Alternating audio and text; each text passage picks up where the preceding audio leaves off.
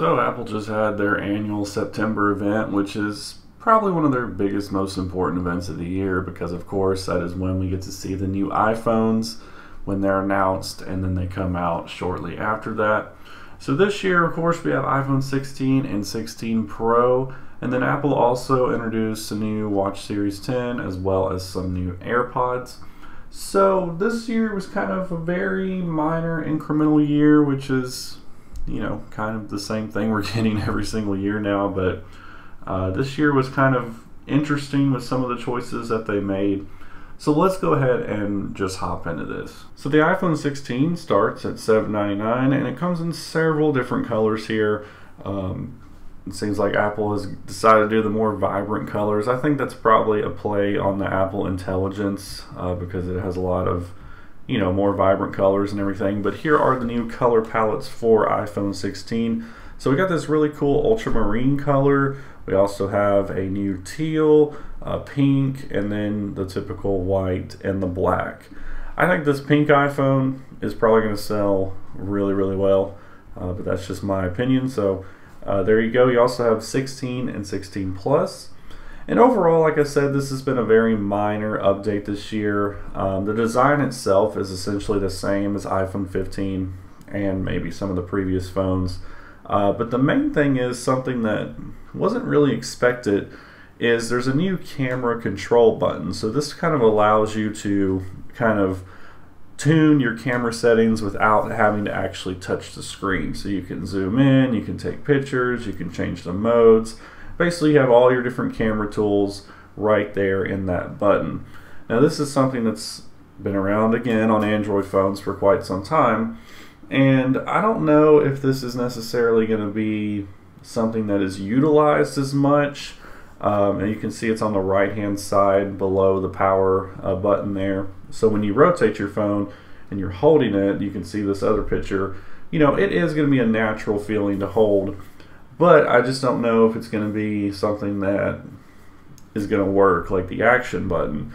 The action button was kind of the same way. It was cool when we first had it, and then it was kind of over with. But now that action button has also made it to the iPhone 16, so I guess it's no longer a special Pro feature like they had it for iPhone 15 Pro. But with every iPhone every year, of course, there's a new chip that's faster than the previous year. There's new cameras, new camera improvements, and things like that. The sensors and the cameras are new, and you do get much better quality and different look there. They've also kind of stacked them on the back design, which I prefer. It's kind of like a throwback to the iPhone 10 days, which is pretty nice. Also, these phones have bigger batteries, which is very promising. You can see that it says up to 27 hours of video playback and 22 hours of video playback on the 16 there. So it can also charge faster with MagSafe now. But overall, I mean, it's essentially the same phone as last year. I mean, if you want the new feature like the camera control, then I guess you can upgrade. But yeah, action button is pretty funny to have that on here since we thought that was a Pro feature, but I guess not. But yeah, this phone looks really good. I do like the new colors on it, but really at the end of the day, it's kind of like if you have a 15 or maybe even a couple years before that, you probably shouldn't even upgrade to this phone. But yeah, the color palette's pretty nice, I guess. Same kind of goes for 16 Pro. So they added one new color, Desert Titanium, although it doesn't really look that much different in pictures than the natural titanium. I don't know, it'll have to be something that we'll see in person. But of course, with the 16 Pro, they added the camera control button just like they did on the 16. And then they tweaked the processor, A18X chip in there, and better cameras. These are actually all three new cameras here on the Pro phone, which is pretty cool. That's really one of the main reasons you buy a Pro phone is for the cameras. You can now do extra slow video, which is pretty cool. You do the 4K 120 frames per second, which is pretty nice. That'll be pretty helpful, but that's probably going to be a big file size. New 48 megapixel sensors and all that good stuff in the cameras, but overall this Pro phone is really the same as last year's Pro phone. I mean, again, very minor incremental update here. One of the main things too with the Pro phones this year is a slightly newer display.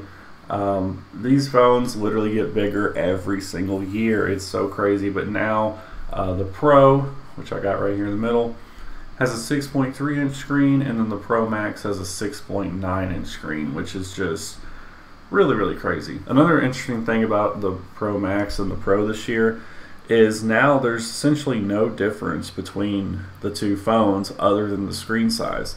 Usually over the years, the Pro Max gets like one more new feature compared to the standard Pro, which may or may not make you want to jump up to the Pro Max. It's usually something like a camera or the fact that the battery's bigger, you know, all that kind of stuff. But this year, these two phones are essentially identical. I mean, you see the same processors, exact same camera system on both phones. The only difference, of course, still is that battery, because the phone is bigger. So if that extra few hours of battery life is very necessary to you, then that's really one of the main reasons for you to jump to the Pro Max phone. It's also nice to see that prices are still the same this year for these phones. There was a rumor that Pro might get a little more expensive, so that doesn't seem to be the case. But yeah, that's essentially iPhone 16 and 16 Pro and Pro Max. Camera improvements with the camera control function, bigger screens, you know, just the typical Apple stuff that they do every single year. Next thing we'll talk about is Apple Watch. So Apple Watch was kind of, in my personal opinion, a letdown, because I was expecting a pretty substantial redesign, being the 10th anniversary of Apple Watch. You know, when iPhone 10 came out, that was basically the last time Apple's innovated in a long time, where they did a whole new redesign, entire new phone. It was amazing. And I was expecting, you know, maybe Apple would go crazy again for the 10th series watch, but that was certainly not the case. It's extremely minor update here for Series 10 compared to the Series 9. Again, faster processor on the inside. Also, they have made it bigger, which they do every single year.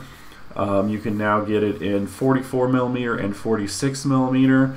They claim that they made the bezels thinner, which allows the screen to be stretched a little bit more. It's also a thinner body. I think it's like 10% thinner, 10% bigger screen maybe. But they're saying this is the biggest watch display ever. I'm not so sure about that. People are comparing it to older watches and things, and they're saying the bezels are the same size. I don't know. I personally have a Series 6 watch, so I'm about 90% sure that I want to go ahead and upgrade, because I typically do my Apple Watches about every 4 years. So I think I'm probably going to go ahead and upgrade to the Series 10. But I'm not sure what screen size I want, because right now my my watch here, I believe I think it's a 44, 42 millimeter. I can't remember what it is, but I'm kind of looking at getting the smaller one at this time. So the screen, like I said, much better on this watch. But yeah, that's all to really talk about, is it's thinner and it's, you know, got the slightly better screen. Speaking of other Apple Watches out there, there's Apple Watch Ultra 2, and you can see that literally all it says is that there's a new color. I thought that was kind of surprising. It's one of those surprising things that Apple did today. So Apple Watch Ultra 2 is still the exact same watch that we had. It just comes in the new satin black finish, which looks great, but it's kind of surprising that there wasn't anything else new with that. There was also not a new Apple Watch SE. Again, kind of surprising. That's their cheapest offering. Not sure why they didn't do anything. Maybe we'll see that stuff next year. So Series 10 also comes in new colors, all new bands, and also they're replacing the stainless steel with titanium. Kind of typical, we saw that coming. There is a new jet black finish on there, which is kind of a throwback to, you know, earlier iPhone days. I will show you guys something kind of funny. This is my Series 6. If you guys watch the channel, you know that that is what I have. So I'm kind of determining right now whether or not it's worth upgrading. I mean, I got my Series 6 in 2020, so it's now going to be about 4 years old. But when you scroll through here and you actually look, they're really similar, which is just kind of crazy to me, you know, a 4-year-old watch. So again, bigger case on the Series 10. I have a 44 millimeter right now, so I'm not sure if I want 46 or maybe go a little smaller for 42. I don't know. I'll figure that out. They both have always-on displays. However, this one now has the wide-angle OLED display. It also can get slightly brighter, 2000 nits, but overall not too terribly different, I guess. Both of them have ECG app. The plus, though, of course, is the blood oxygen app on the Series 6. Apple got into some patent issues, I think, so they couldn't put this in any future watches. So they both do sleep tracking, but one of the main new things for Series 10 and other watches is the sleep apnea notifications. So it'll be able to determine basically if you have sleep apnea with the gyroscope. That's pretty cool. They both have Vitals app. They both have cycle tracking. They both have the cycle tracking, except the newer ones have temperature sensing. Both have emergency SOS. Both are water resistant for 50 meters. Another new thing on these new watches is the depth gauge up to 6 meters and a water temperature sensor. Both have GPS or cellular. Obviously, the Series 10 has the better processor in it with double tap and all that good stuff, but still, you know, the Series 6 is kind of, it's okay, you know, it's kind of slowing down now, but it's still relatively quick. Same battery life, 18 hours. Obviously, the Series 10 is going to charge faster, have a longer low power mode. Both come in aluminum. I mean, everything is relatively similar, which almost makes me not want to upgrade, but I feel like I need to. I'm really kind of torn right now because if I can save money, I think I should. But I don't know. Let me know what you guys think. Should I upgrade from my Series 6 to my Series 10? I don't really know. But yeah, that's basically Apple Watch Series 10, Apple Watch Ultra 2. Nothing really substantial there. The last thing that has got me really confused about the event is the AirPods selection. So there is an extremely cool new feature with the new AirPods, and we'll talk about that.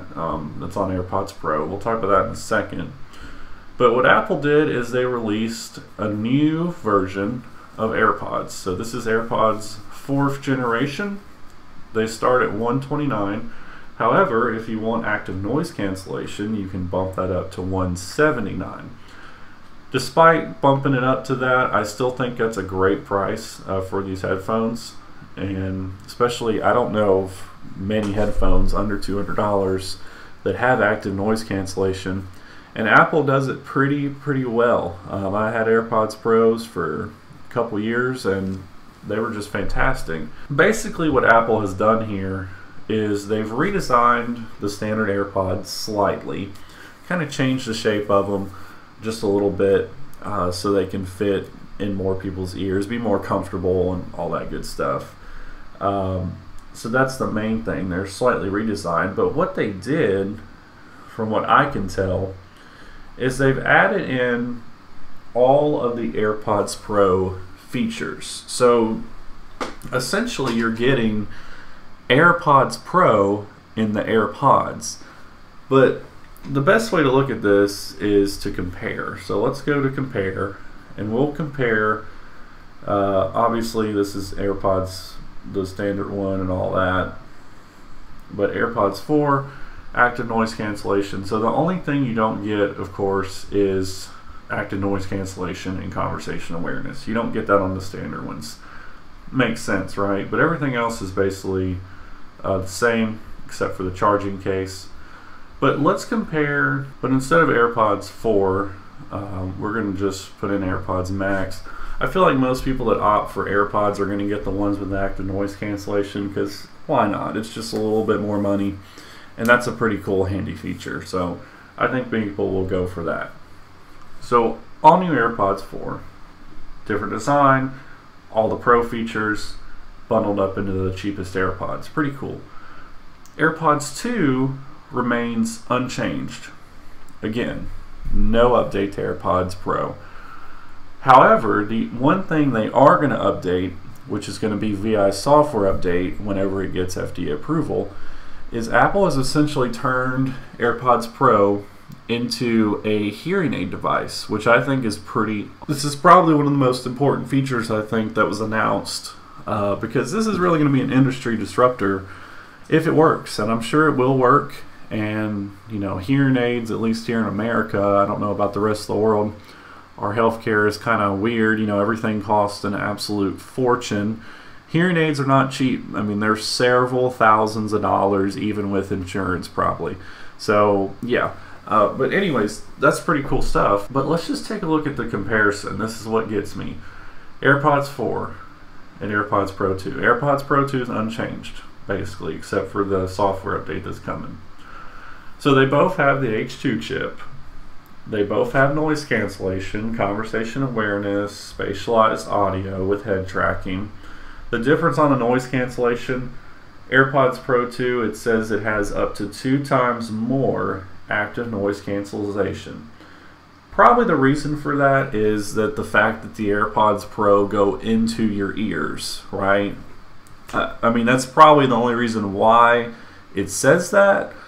But I don't know. We'll have to wait and see, maybe. I don't know. We keep scrolling, though. You can see there's that new hearing test right there. Hearing test, hearing aid, and protection features coming for software update. The other difference with these, of course, AirPods Pro have touch controls, and then you have the force sensor. You actually have to squeeze, you know, the stem or whatever on the AirPods 4.